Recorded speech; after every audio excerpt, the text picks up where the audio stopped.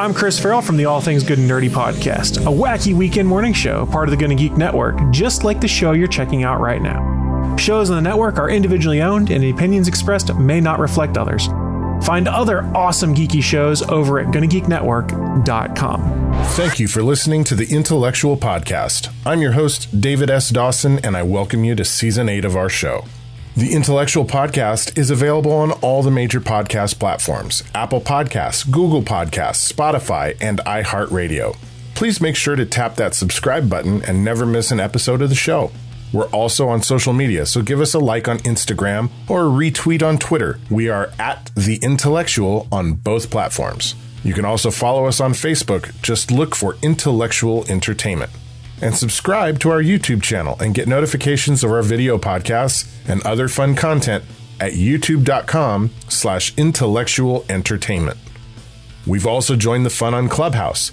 Join us for continuing discussions with our guests and fun rooms talking about the entertainment industry and the latest hot topics in pop culture. Just join the Intellectual Chats Club on Clubhouse. We've even made it easy to find. Visit intellectualchats.club on any web browser to be taken to our club so you can join up. Now, let's get on with the podcast. Talk hard and enjoy the mindgasm. The Intellectual Podcast starts now. Hello, intellectual listeners. Today we are here with Annie Wood. She's an actress who's been in such films as My Sister's Keeper, Good Luck, Chuck. She's also been seen on ER, Joey, NYPD Blue, and Becker. How are you doing today, Annie? I am doing pretty great. How about you? I'm doing great. Now, of course, I mentioned all of these things you've been on as an actress, but, looking through your Instagram profile, you wear like a bazillion hats. You're a comedian, you're a writer, you're a voiceover artist. Let's just start off with this. How is it juggling all of those hats? You've got like 5 agents. I do have an agent for each thing I do, but well, the thing is, it's honestly, it's really just 3, and the 3 are, on camera actor and voice artist. That's acting, so acting, and 2 is writing, and 3 is art. I'm a mixed media artist, and so those are the 3 things. And how it is juggling it is, well, it's a challenge, to be honest. You have to every day I have to make a list, and I have to figure out what is most important, what is pulling me to create, or is there a deadline for something? Like I have a book coming out, and so if my publisher sends me something and says, you must look at this, then that takes precedence. If I have an audition, everything stops because I have to prepare for the audition. If I don't have either of those things, I'm free to paint, work on a series. Right now I have something in a gallery, and so we just had an opening, a Zoom opening. It really depends on the day and what's happening on that day. But yes, it does take some focus. Yeah. So what I'm really excited about in interviewing you, I think we connected over the fact that we both have Wood as our last name. That's what first brought us together. But as I have been learning more about you, I have so many of the same interests, and I love that you have been able to take all of these aspects of yourself and put them forth in your career. So you're not just one thing. You're not just an actress. You are also an artist and a writer, because I aspire to do that as well someday out there in my career. Good. So yes, this interview is going to be a picking your brain sort of situation. Okay. Great. So on the artist spectrum, because for me right now, all of the visual art is like a hobby. I teach little kids art and things like that. Oh, cool. What is your favorite medium to work with? Oh, I love this question. Oh my God, artists love this question so much. Okay, so I've jumped around from everything. The only thing I haven't really tried is oil, which I kind of want to try one day, but right now I'm obsessed with gouache.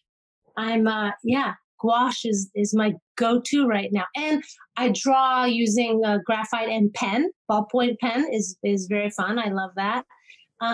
But here, let me show you. I'm going to take you over here. This is a series. You're the first person to see this. This is a series I'm working on. This is my figurative portrait series of women over the age of 70, older women, on gift wrapping paper because it's my belief that growing old is a gift. And in this culture, we don't appreciate it in others very much, and which is upsetting because I love senior citizens. And, all right, so for our audio only viewers, I'm going to try and describe this to you. So Annie has just shown me a painting that she did. It's on gift wrapping paper. It is sort of, the background is like a sea of blue. There's different tonalities of blue with some white. It almost looks like waves through it. And then you have an older female figure with this long sort of gray-white flowing hair in the foreground. So nice. Hopefully that was a good descriptor. Excellent. That was a very good description. Thank you. And hopefully by the time this airs, they can go to your Instagram and maybe see this photo. Yes. Or we'll make a special link just for your listeners. That would be great. Yeah, that would be perfect. Then you guys can see if my description does it justice at all. So that was the guaro paint. That's the gouache. Gouache, which is, it's a lot like, it's watercolor meets acrylic paint. Okay, so it's water soluble. So you can reactivate it with water. And it has just a nice consistency. And, there's a learning curve like with anything new, but I just really have taken to it the way I like to paint, which is, not realism. It's more, it's very flowy. Yeah. Flow. That makes sense that you would enjoy that medium because I personally like the texture and the thickness of acrylic, but you're right. Like being able to reactivate it with water would be very helpful. Yeah, it's fun. And there's, I don't know if you could tell, but there's a lot of texture because I mix it with acrylic medium. So, there's all sorts of those tricks that you do. But I love texture. I'm a big fan of texture. That's amazing. This series is called A Glorious Gift, and it's all focusing on older women. And that's my 4th one in the series, and I'm just going to keep doing them until I get tired. Now, have you always worked on visual art? Like, is this something that you started as a child? Where did you find this passion? I've always doodled, but who didn't doodle? We all doodled. It sounds like such a naughty word. It's not. No, what happened was, honestly, so six years ago when my mom died, something clicked in me for some reason that I'm not quite sure of. After she died, I started painting, and and the way I go into things is very, very passionately. If I like something, I'm kind of laser focused on it. And so that's what I did. I laser focused on doing all this, and I've not trained or anything like that. I'm just by instinct. And so I kind of went for it, and I would draw and I would paint and I would collage. And I've always been a photographer. That I've always done since I was a kid. So I would incorporate my photography into things, and I just kept doing it. And then here in Los Angeles, I'm from LA and I live in LA. I looked into some local places that I could contact and contests and, things like that. And I just kind of got into it and found my way. And so that's 2015. So that's 6 years ago. So I've only been doing that, the visual arts for 6 years, but every day and passionately. So it feels like more. It feels like longer. That's awesome. I love that you find time every day to work on. I wish I could do that. That sounds amazing. I have a painting I've been working on for over a year, and it's just on the verge of being finished. There's little detail work that needs to be done that I've never gotten around to. But that's Come kind on. of Da fun. Vinci worked on the Mona Lisa for forever. So it's all good. There's no rules to doing painting. I actually kind of like the idea that there's something that you keep going back to, and it's taking, I don't know, there's something kind of nice, like you're massaging it. Yeah. So the visual art is a recent, but the acting, is that something that let's talk about all your layers of art. When did you get into acting? So acting has been forever. That has been my go-to. I have a family friend who remembers when I was 3 years old, I put my hand over Carol Burnett's face and I said, I'm going to be in the TV. And to this day, we're not sure if I meant physically in the TV or if I really knew what I was saying. But it feels like it definitely was always part of me. My parents were not in the business, so I didn't come from a Hollywood family or anything. I just learned about it. And back then when I was a kid, there was no internet. So you had to like physically go somewhere, I think a library, and look like on a corkboard to see like acting classes, or like you had to like really do legwork, which I did as a kid. And I would tell my parents, and I want to do this, and can you drive me here? And I had to be the force, and they supported me 100%, which is beautiful. So that's been my entire life. And Kent Bateman, who is Jason Bateman and Justine Bateman's dad, was my mentor. I was in a theater company as a teenager in Hollywood, and he brought me in even though I was a teenager and everyone else was grown-ups. Wow. Yeah. So today, I guess our theme today is folks who grew up in Hollywood. We had an interview before that was also born and bred in LA. Wow. But also not from a like Hollywood family. Yes. Maybe I know them. Who was it? I'll tell you at the end. Okay. Our focus is you, but it makes me think of this question, which is, what was the experience like growing up in Hollywood? Because obviously, as a kid, that's a very different experience than growing up anywhere else in the United States. Yeah, it's funny because like it's tough because you don't know what to compare it to. You know what I'm saying? So it's like it's what you knew. It's how do you compare that to something else that you don't know? Yeah. I mean, for me, I think the most important thing is who's in your family is more important than what city you're in, because that's key. And my family was very loving, easygoing, and trusted me that I knew what was best for me. For instance, I emancipated myself when I was 16 because I wanted to go on auditions without a grown-up. And my parents supported me in this. I took the test, the GED, so I got my proficiency.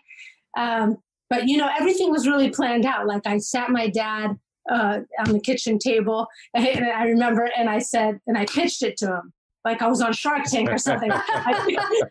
I pitched him the idea of why school is not for me, because I know what I want to do. I said, I love learning. I will always learn. I'll be a lifelong learner, but not the way they're doing it. I want to do it my way. And here's why this will work. And he trusted me, and he knew I was smart, and I feel very fortunate because I got to do that. And I got to go after all of my dreams from the get-go. But, you need that support. That's really special, because when I had that same conversation with my dad, he says, no, you're going to college. You're going to do what you're going to do. And after that, you can do whatever you want. But until you go to college, you don't get to make any choices. My parents were older when they had me. Like back then it was weird. Now people are having kids in their 40s, but it wasn't the case then. So because they were older, they were a little mellow. My mom was from Israel, so she was an immigrant. My dad's American, but grew up very poor. So both of them grew up extremely poor, made their way. And I think, I don't know what school was. My dad became a lawyer, but he didn't go to law school. Okay. After World War II, he came to LA, and he learned, he calls it some Mickey Mouse law school that he went to. So it wasn't like college, because he didn't go to college, but he became a lawyer. You see? So I guess what I'm trying to say is it depends on their past too, what they think is possible. Yeah. He already had the mentality of, you don't necessarily have to go to school for this if you can do the job. Right. So that's great. I mean, I think that's an important lesson for a lot of people, because sometimes a lot of emphasis is put on training, and it's like, listen, unless you can use that training to your advantage, sometimes it's better. Like if you can do the job, man. Right. So you were emancipated at 16, going off on auditions.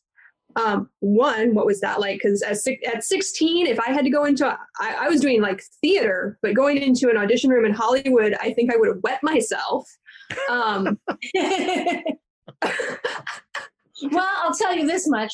I wanted it so badly. Like sometimes I watch those shows, like The Voice or something, or any American Idol, or when they're auditioning. I like watching the audition phase. The auditions are absolutely my favorite part too. Yeah. In fact, I got to the point where I only watched that part and not the competition. Because I remember so much and how badly I wanted it and yeah, painful. But I did not book much as a teen. I really didn't. First of all, I looked different. I had dark hair, and I know that doesn't sound like a lot, but at the time we're talking about the 80s, okay? Mm-hmm. So the 80s, blonde, blue-eyed was very in for Hollywood, okay? Very white. And I'm Israeli American, and I really did look, I had darker complexion, I had dark hair, I was exotic, which in Hollywood is code for ethnic. And so I really, honestly, I'm not saying that's the only reason why I didn't book, but I didn't really fit the mold back then. That has changed significantly, but I look like this now, which is hilarious. But anyway, oh yeah. So, but no, I wasn't terribly nervous about that stuff because the wanting was so fierce. You know, when you want something so badly, I guess, at least for me, stage fright was never not a big thing. Yeah, you just went in, you did it. Yeah. So you said that you didn't book a ton whenever you were a teenager. At what point do you feel like you really got your foot in the door and got your motivation? Well, I did have agents, and I did do theater in LA, and I was in a theater company with Kent Bateman and all that. So I did work in that way. But as far as TV and film, I'd say, you know, my big break was in my 20s when I booked I was the host of a dating game show called Buzz in the 90s. Okay. And I was the third female solo dating game show host in the history of television. So that was like, wow. Yeah, that's big. Because back then the note was, people, men and women, not just men and women didn't want to hear the rules of a game from a woman. The women didn't have the authority, I guess, was the idea. Yeah. And this was the 90s, right? And so there were people against my femaleness, you know, being the host, but it didn't matter. My producer stood by me, and it was a really successful for the time it was on. It was on for a couple of years. It was nationally syndicated. I traveled the world promoting it. I hired my best friend to be my personal assistant. I was a guest on The Tonight Show with Jay Leno. I was on Bill Maher. It was like a whirlwind, awesomeness. And at the same time, I was the star of a B movie called Banished Behind Bars, Cell Block Sisters. It was a women in prison movie that has a cult, that ended up having a cult following. So I remember that movie. You remember that movie? David is very in on like the cult films. Oh man. So yeah, so that was fun. Actually really was fun to do.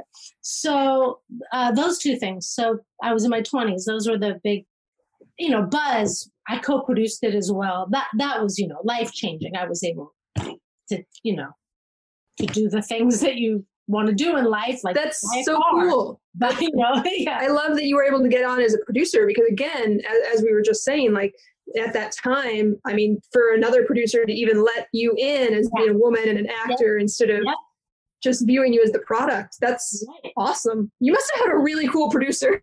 You know, the thing is, because when he hired me to help develop the show, because I had come from an MTV show as a contestant coordinator, and I had a lot of names, and they needed names for this new show that they were putting together. So I come in, I had my hat on backwards. I was very Gen X. I was uber Gen X, you know, hat on backwards, rock star t-shirt, chewing gum. And he sat me down, the producer, and he said, I want to show you this tape and, you know, tell me what you think of the show. And I just told him what I thought. You know, I just said, as a good Gen Xer would.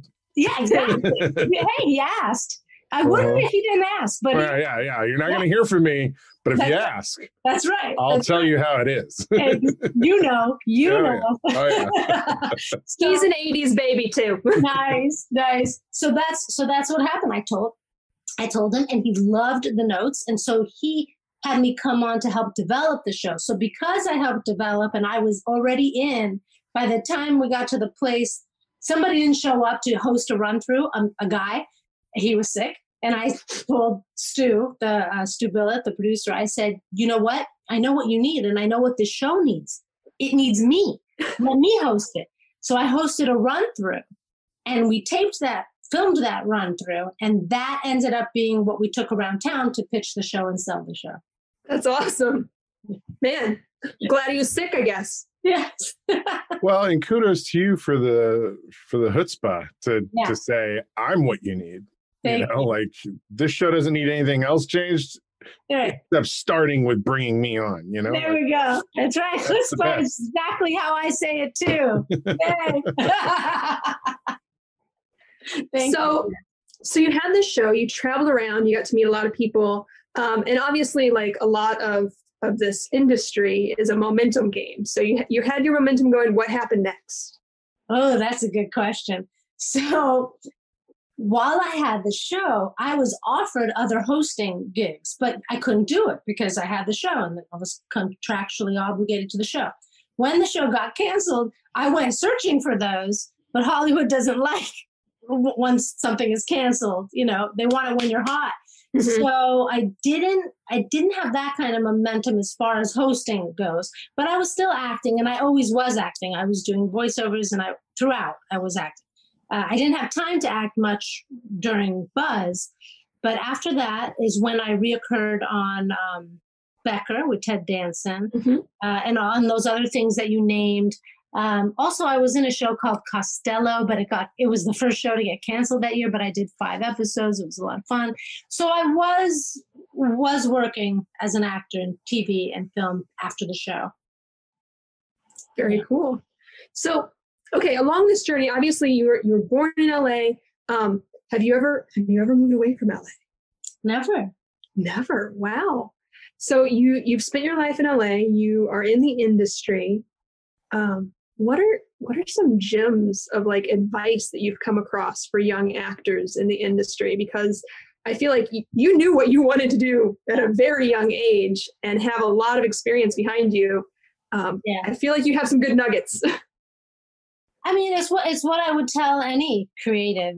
Is that every day I would advise a creative to remind themselves that it's not just their dream. It is important. Creating art of any nature is important and is needed. It's necessary in this world.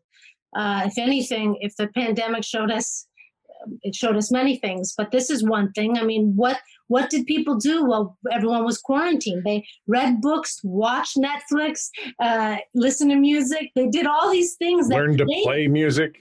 Play music. That's right. Yes. All of these things, all these creative things nourished our souls, and it's important. So I encourage all creatives to continue being creative and remind themselves that what they're doing has value and to not quit no matter what, unless they really want to and want to go do something else. But if the fire is in them, don't be the one to extinguish your own fire.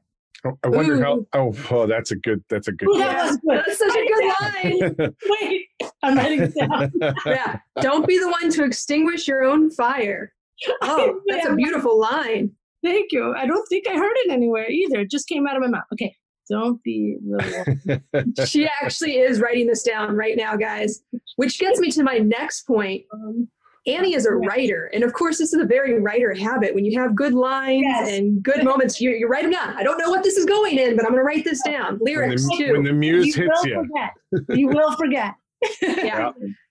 So, perfect. That segues perfectly into, when did you get into writing, Annie? So writing, a lot like acting, since I was a kid. Like, my dad's a playwright. In fact, I know I said he was a lawyer. He became a lawyer because his mother convinced him that that's what he should do, but he never liked it. He hated it. And he was always a writer. In fact, when I was a teenager, I convinced him to take an early retirement because he used to give me his plays to read, like since I was 11, 12 years old, and he wouldn't let anyone else read them. He didn't have confidence in himself as a writer, which is crazy because he's really good, really funny. And so I would read his stuff and give him notes. and I was his go-to person as a kid. And so I convinced him to take an early retirement and spend the rest of his life writing, which he did. He listened to his teenage daughter. Good for him.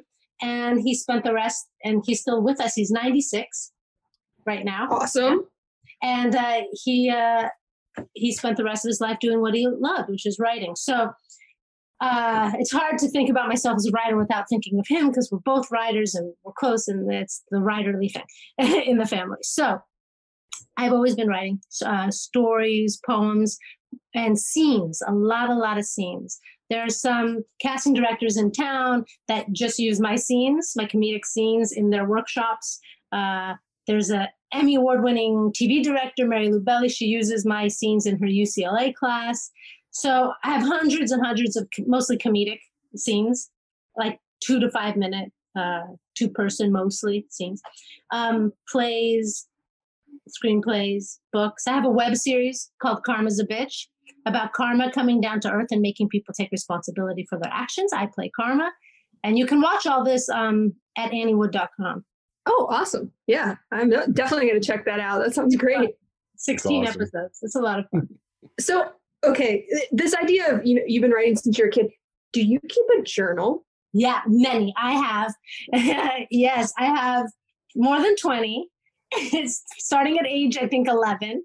And yes, I have them. And it's so much fun to look back. That is something I would tell younger people to do, is keep journals, because it's, even if it's just for you, because it's such a good time to open that up and be like, I thought like this.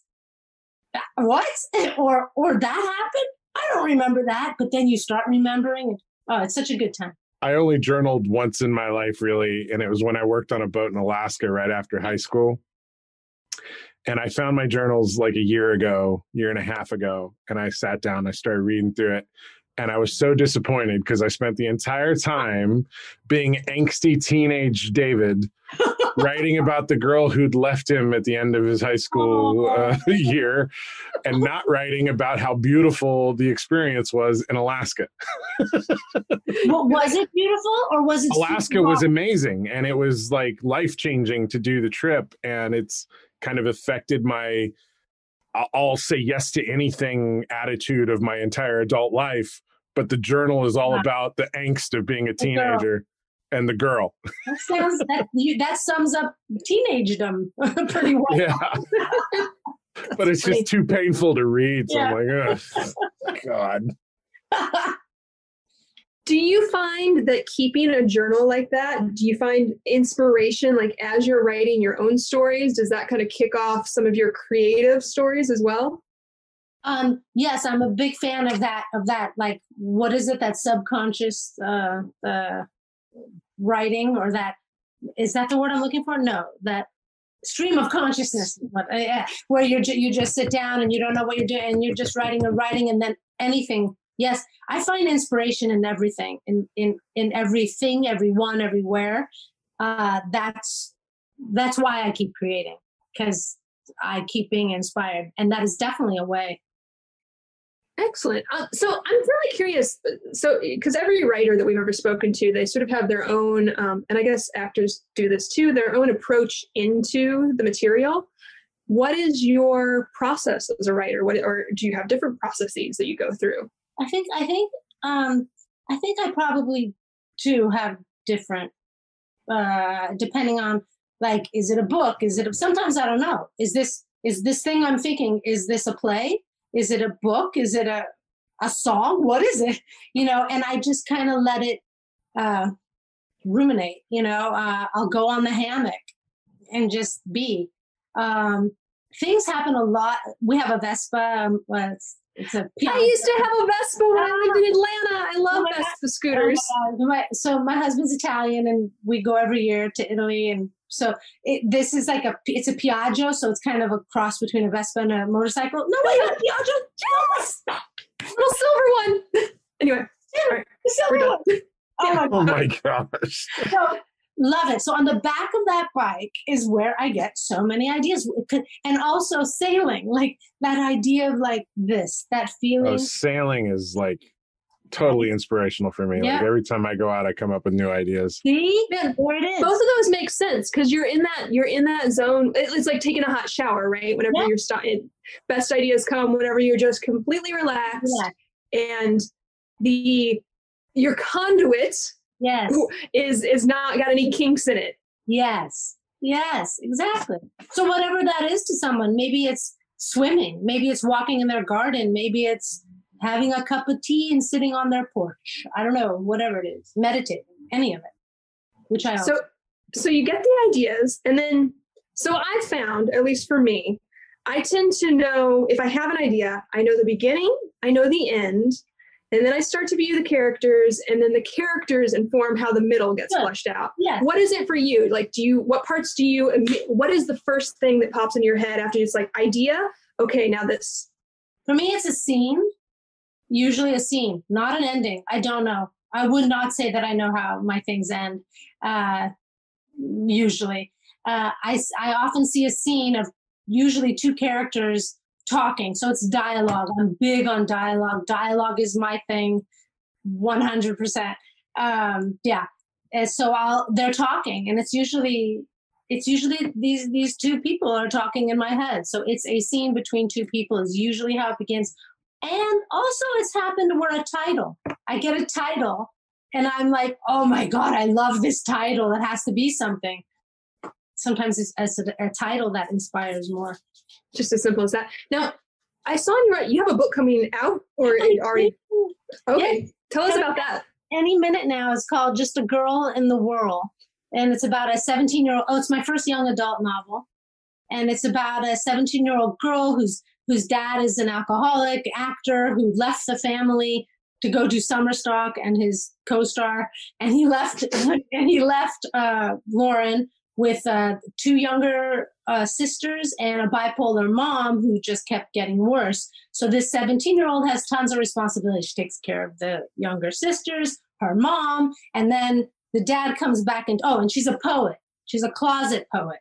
And she has dreams of her own, but she can't focus on her dreams because she has all this responsibility. Her dad comes back in town and wants to reconnect. So that's where the whole story begins. Just a girl in the world. Okay, yeah. Wow. So that sounds like a very exciting book.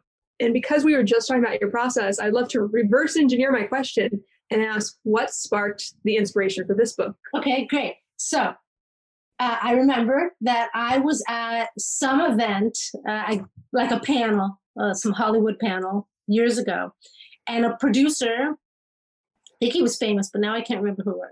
And he got up and he spoke about how he has a standing date with his daughters. Every Tuesday, he takes them out to dinner. Just he and I thought, oh, this is so sweet, and I like this story. And then my mind, as I'm sitting there listening, I started thinking, it's so sweet, but what if this father wasn't so sweet, like left and came back and is trying and needs his daughter's love desperately? And I just started thinking this could be an interesting story. So I went home and I wrote a TV pilot, okay, called Tuesdays with Dad. That's Tuesdays with Maury, called My Tuesday Dad, something like that, I think. So I wrote this pilot, and the pilot didn't go anywhere. But I liked it as a sample, so I kept it for a while. Then I decided, you know what? I like this story and I like the characters, and I wrote a screenplay based on it.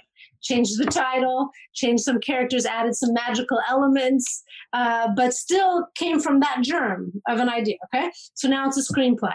The screenplay, I didn't sell the screenplay. So, I don't know, a year or two goes by, I'm like, I still like the story and I like the characters. I thought I'm just going to write a book and I'll self-publish it, is what I thought. So I write the book, and then I decide to try to not self-publish it, to try to get a publisher, which, can be challenging. I'm sure you know that that's a challenging thing to do. It sounds like a challenging thing. But I tried, and I wrote 100 queries. I said to myself, I'm going to write 100 queries. And then if I don't find a publisher, I'm just going to self-publish it. It's fine. I did it with 2 other books. I'll do it. So the 100th query the publisher accepted it. And so it's being traditionally published. And then the same publishing, Speaking Volume Publishing, republished 2 of my previously self-published. So I have 3 books out there in the world now. That's awesome. So, okay, what I really love about that story is you did not give up on this like little spark of creation.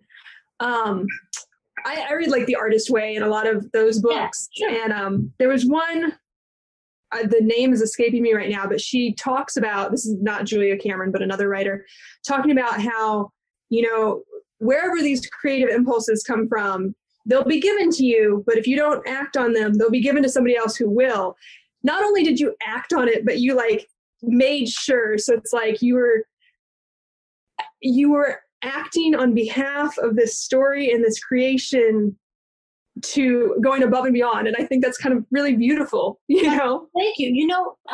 It's funny because now that you're talking about it like this, I guess this story, for reasons I'm not 100% sure, I guess, needed to come out, because there are many stories, that I will let die. They can't all live. There's just too many. So, so I will just put them aside. But this one kept wanting to be born. Yeah, you're right. I can't wait to see what the reason is, if it might just be a reader out there who like needs to hear this story. And maybe, you know how they say, I'm sure that writers, we all have themes that keep coming up over and over and over again in our work.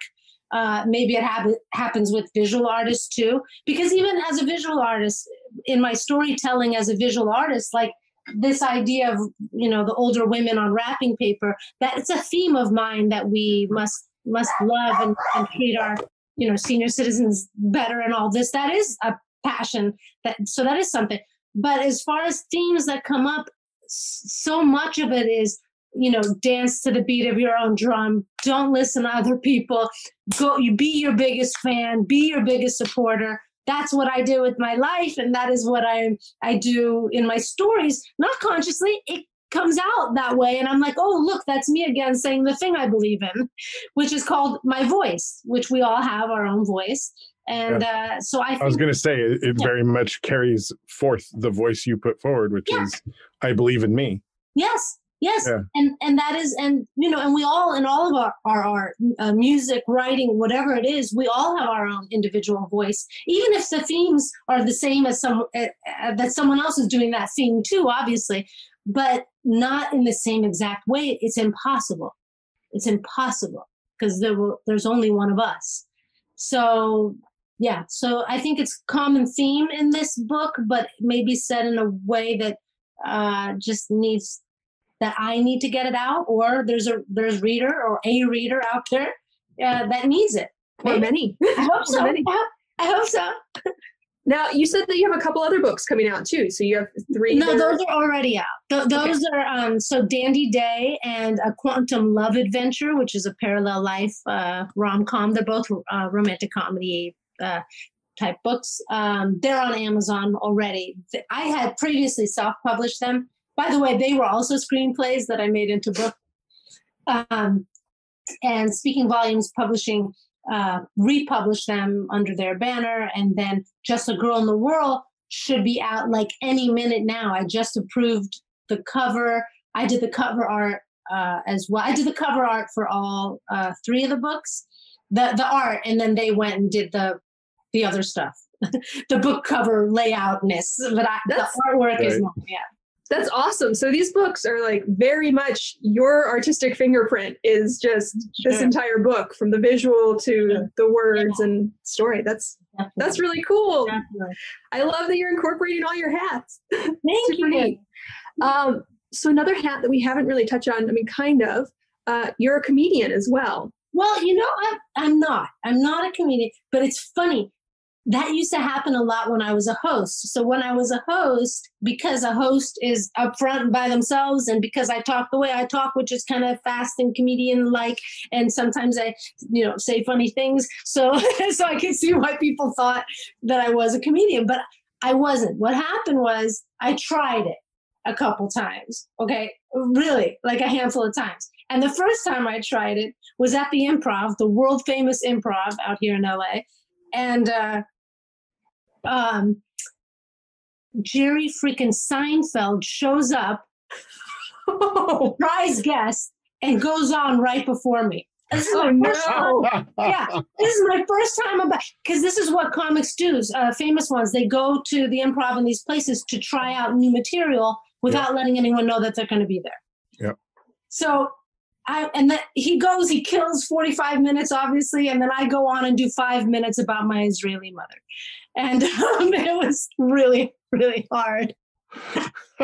I think hats off to stand-up comics. It's hard. It's so hard. So I'm not a comedian. I've done a lot of improv and sketch, but I'm not a stand-up.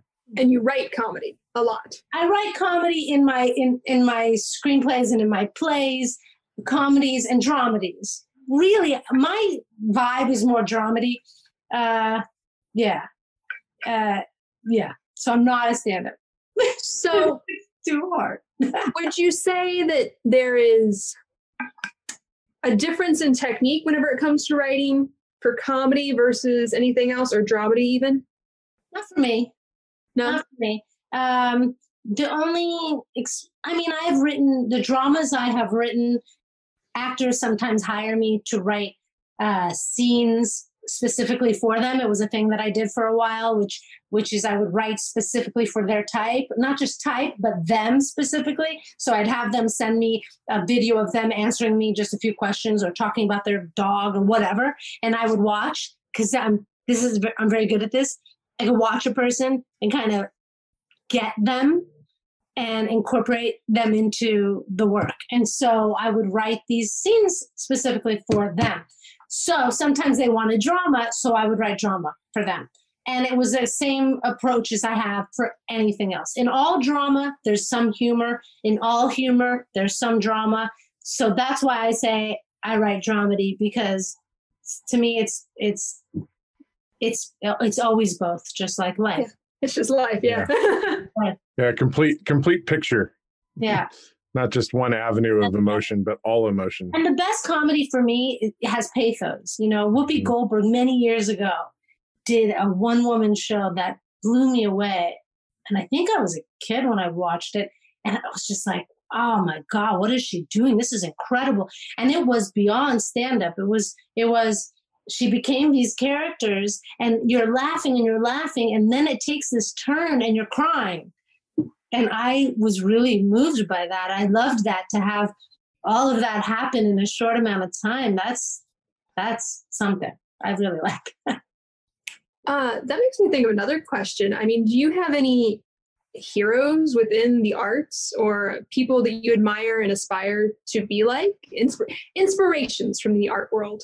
Sure. It's funny. I should make like a list and put it up somewhere, because when I'm asked this, I go blank. But there's so many. There really are. So, okay, Nora Ephron, screenwriter.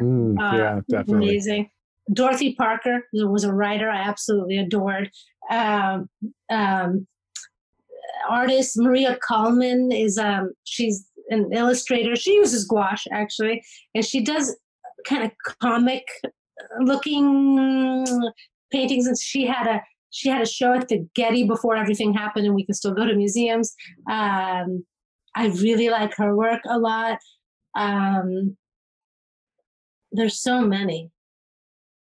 Those are the ones that come to mind at this second. I loved Robin Williams as an actor so much. In fact, I wrote about the time I met him. I write a lot on Medium, on the blogging site Medium. Mm-hmm. So if you want to read it, I'll send it to you. But I wrote about the time that I met him, and I was just a kid, and my mom took me to see a taping out here of Happy Days. And it was the episode he did that then launched. Episode? Yeah. The more weird spin-off, right? Yeah, it launched a whole career for him. And I was there. That's awesome. And everybody wanted to meet the Fonz, but I only wanted to meet the alien. And that was a lifelong love of. I loved his vulnerability. Yeah, his range was incredible. Yeah. Because he could go from completely manic to wildly intimate and vulnerable, like in a heartbeat. And it was always believable. Yeah. So incredible how he could work. Yeah. One of my fondest dreams as a kid was I always aspired to work with him. And it was absolutely crushing the day that he died. Like, I just sat around watching old Robin Williams movies all day because... You know what? I can't even watch that documentary that's on Netflix yet. It's been how long? And I still haven't watched it because I haven't either. I watched it a couple months ago. Was it great? It's good. It's really well done. And it really helps you kind of understand how he ended up where he ended up at the end there. Maybe I'll watch it. Okay. I'll watch it. You've convinced me. I'll watch it. I won't lie. I cried. Yeah. No, I'm sure I will, but that's okay. We can have feelings. We should. Feelings are okay. Yes. Yeah, Whitney will tell you I have no problem crying like this. Yay, good. Feel your feelings. David has all the feelings. Yay, good.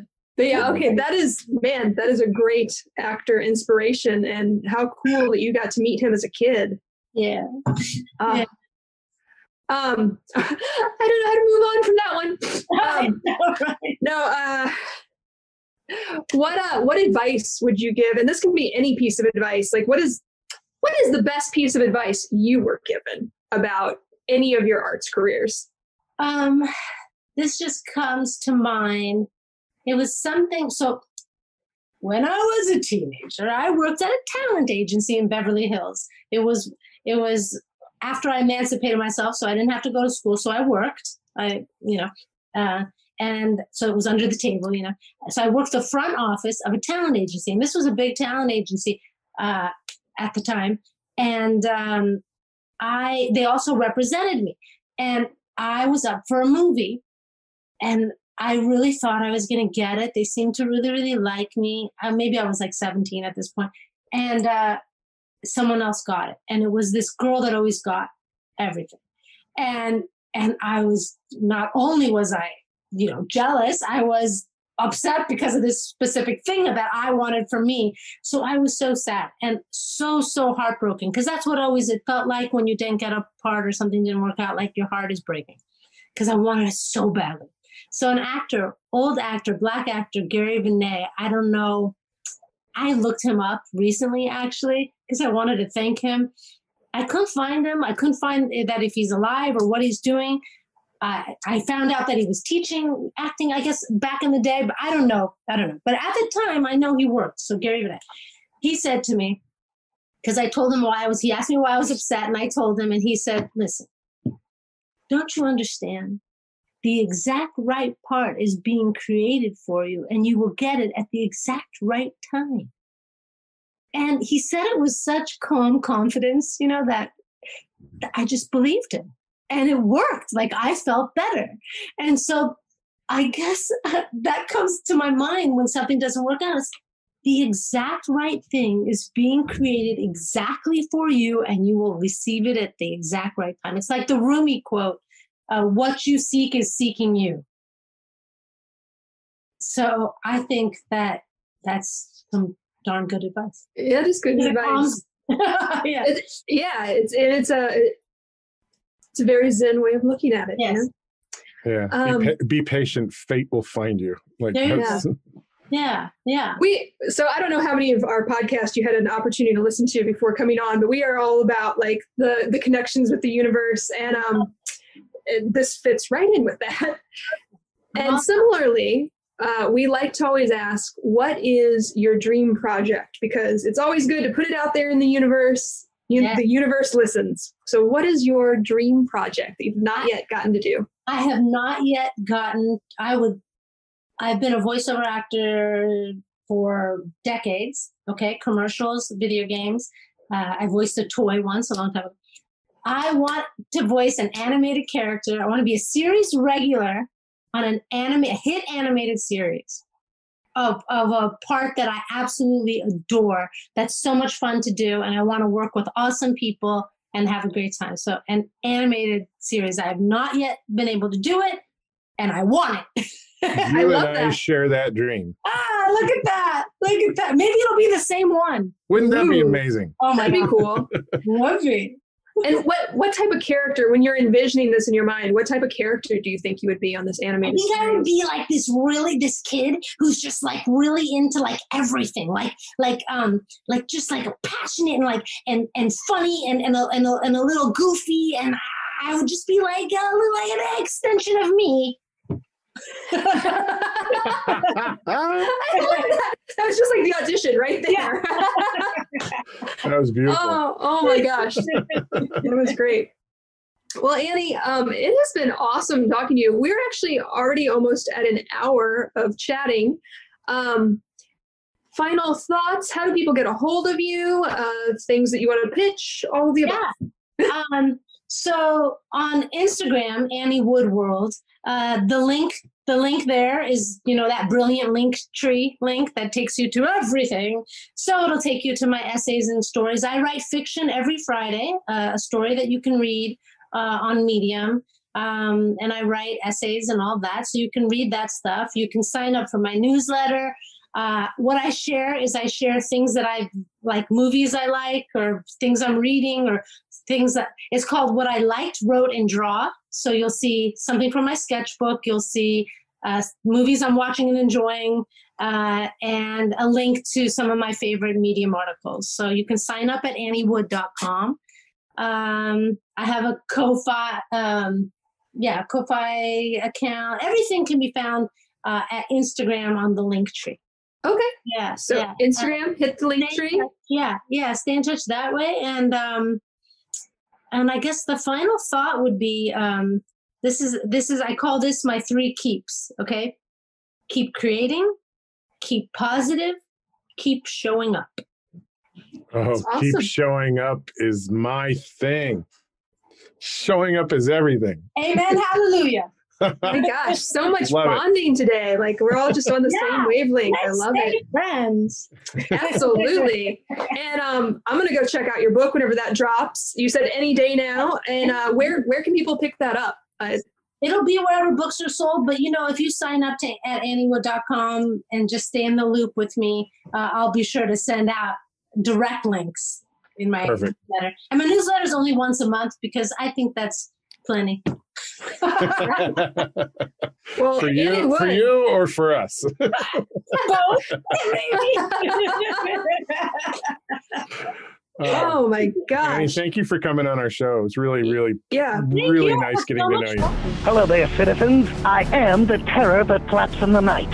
I am the floaty that will not flush no matter how many times you try in the toilet bowl of crime. I am Darkwing Duck, telling you please, talk hard and enjoy the mindgasm. Whatever the heck that means. After all, you are watching Intellectual Podcast with your ears. Yeah, this has been amazing. I don't know that I've ever laughed this hard on one podcast. You got me. Yeah, usually Whitney's really dry. You brought it out of her, so. Truth. Oh, it's the same last name thing. We're bonded. We are cousins.